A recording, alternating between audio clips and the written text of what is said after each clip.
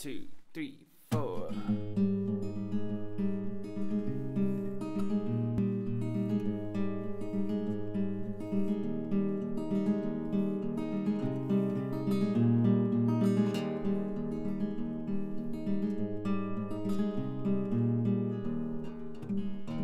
I just played around with those chords, but anyway, you get the idea. This song is really cool by Caiola, I think the band's called, and Alaska. It's requested by one of my students, so I thought, hey, why not just do a tutorial of this? I taught the song to him, and he really enjoyed it, so I thought, hey. The main thing of the song is it's in drop D, and it's got some interesting chord voicings that are not very common, and it's got a picking pattern that's pretty creative in the way it's laid out. So I'm going to go through that. I'm going to go through the chords, and it's a nice song. It's in drop D tuning, so just the thick G string is tuned down to a D. And then you're good to go. And then cap on the first fret to...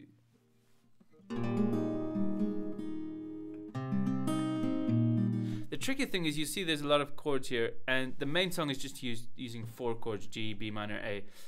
The reason I'm talking about it in chords of D, G like that, because it's in drop D tuning, so you don't want to change all the chord names. So what else did I want to say? Oh, there are some different shapes. So there's 2 ones for B minor that I put on the PDF sheet. You can get the PDF sheet on the link in the description. So that some of the B minors, they use different B minors in the chorus than in the verse. Okay, but I'm going to go through that. Let's just start first with the first chord, and then or let's just go through all the chords. Okay, let's just do that. Because the first chord we have here is a D. It's actually called a D add 11, I think, because it's got the G string in there, but we're just going to call it a D because that's how it functions in the song, if that makes sense. And then a G, you put the pinky up here. You might say, why don't you just use these fingers like this? Well, the reason for that is because you're going to be playing a B minor just after the G. And this is also like a B minor something something. I'm not going to get too technical with the names. That's a B minor, and this is an A. So basically you've got these notes with just the bass note changing. So D, and then G, B minor, A. And then you've got these alternative shapes with B minor, where you just add the pinky here, A. These are the chords they use in the chorus, and then at the end of close to the bridge, they use this A. And then in the bridge, they also use this E minor, which you can play with 3 fingers like that, or like that. Depends on you. Okay, so if you've got those chords down, then you want to go down to the picking pattern. Now, the green is the root note, so you always want to follow the root note. And the thumb has got this alternating thing.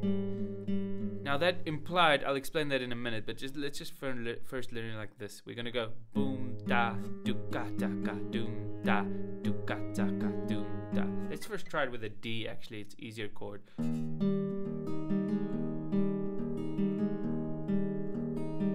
So that's your picking pattern.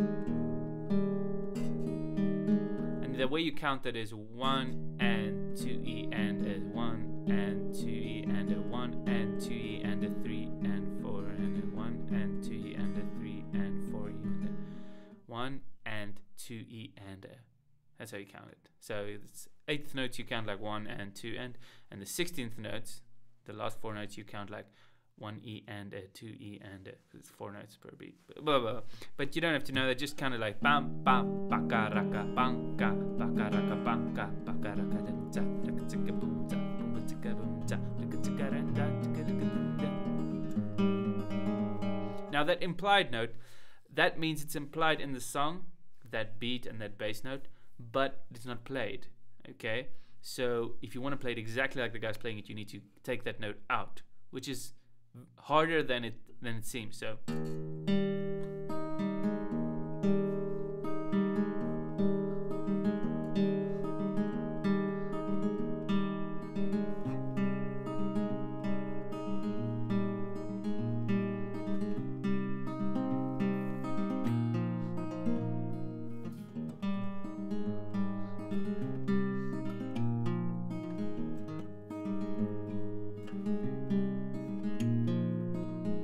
So you can get it right with a bit of practice. If you want to strum the song, you can go down, down, up, down, up, down, down, up, down, up, down, down, up, down, up, down. But it's a bit harder because there's some notes that you have to mute, and so the picking is probably easier.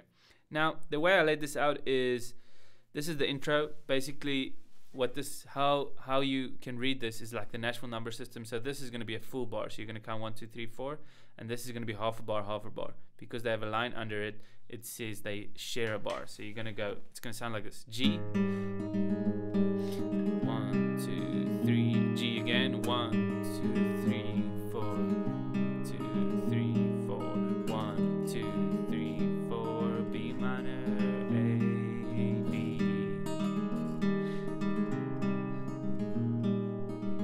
You get the idea, okay? So just remember, whenever you see a line under it, those two chords share a bar, half a bar for each chord.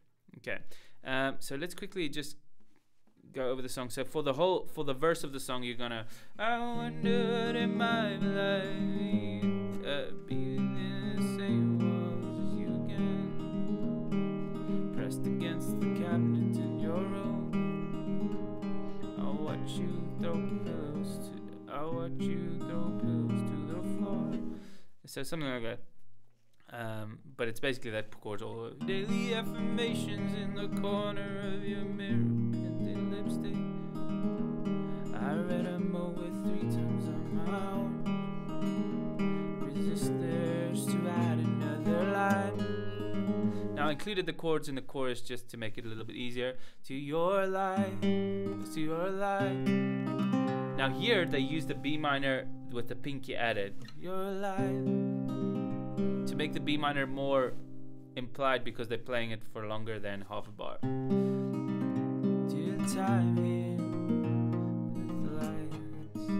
And here they're using the A sus4. Lights, are you leaving or just getting home? You get so hard for me to tell when I'm here alone. And then they just do the second verse again, and then the chorus they're gonna go really could.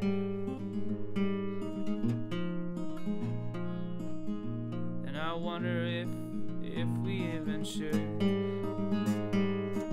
And then that's just the intro again, and then the bridge. Oh my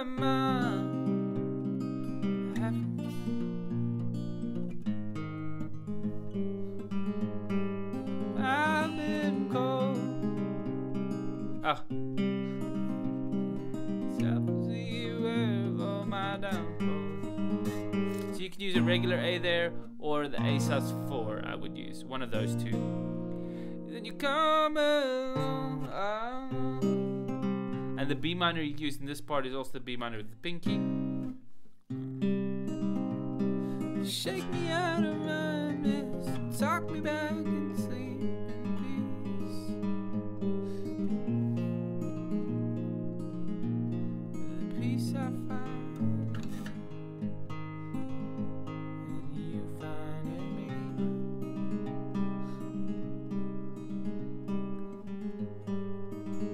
Okay, but anyway, that E minor, I just want to mention about the E minor, it's these three, and then the picking is going to be the first 4 strings, or the last 4 strings.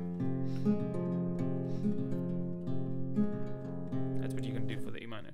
So it's quite intense, it gets intense here at the bridge. You might think you have the song once you learn the intro and that, but at the bridge it gets a little bit intense. Just a couple of things you want to think about. So, but play with the original, you'll get the idea there. Okay. And how to sing. I'm not quite sure of how the melody goes all over the place. Does that even, that is not proper grammar. But anyway, I'm sure you understand what I'm saying, and I'll see you in the next lesson. Have a nice day. Bye.